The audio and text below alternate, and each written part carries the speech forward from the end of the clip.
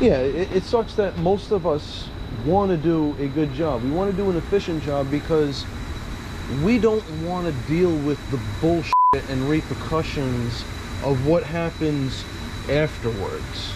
So that's more of an incentive to just do your freaking job. And the other thing that most flat rate fucking mercenaries don't realize is it's more profitable to do it once and do it right, even if it takes longer, than to have the comeback. Yeah. This whole mindset that you can just charge for a comeback.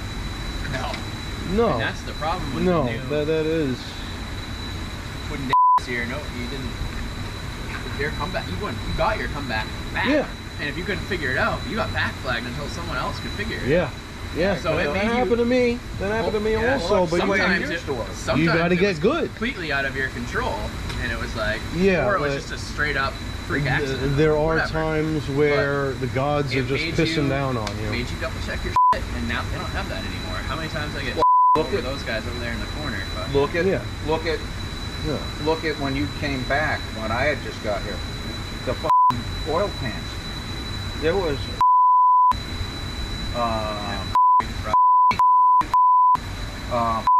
like they would take turns stripping oil pans, and then tell the service manager, yeah, we got no choice. It's stripped.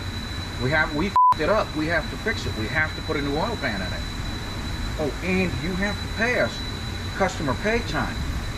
It's not warranty time because it's not warranty. You have to pay us customer pay time. So only did they... So V6, and it was always a V6. It was always a V6. It was never anything you had to drop the front pipe for.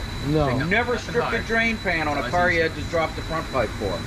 So they were honest. It's never a 4-cylinder, 4-wheel drive. No. It's the ones that pay good. 6 hours, yeah. Yeah, it's always the one that pays good. Flat rate mercenary. Yeah, but it was the easy pay good ones. So V6 no, they typically, but they typically pay between 2 and 3 hours. Yep.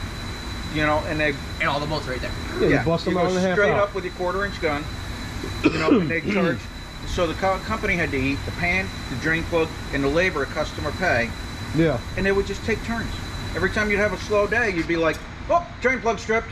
You go, "Who worked on it last?" You know, and it was always the guy who worked on it last. It was always the last guy that worked on it. Not the last. And they would, wow. And they would just say to the service manager, "All right, so I f***ed up. What are you gonna do? Fire me?"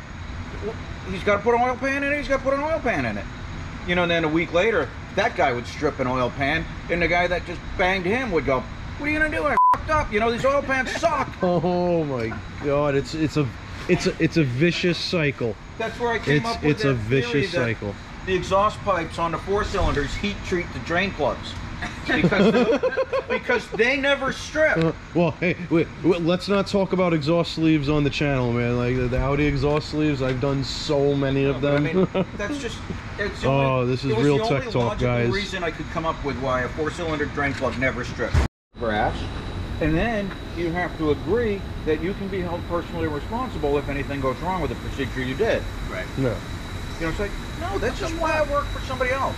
If I wanted to get my balls sued off, then I'd open my own business and make more money.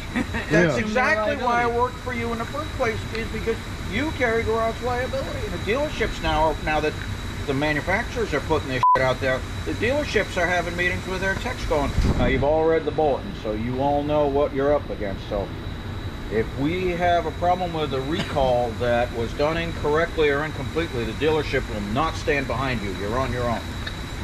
Really? Yeah. You know, f*** you.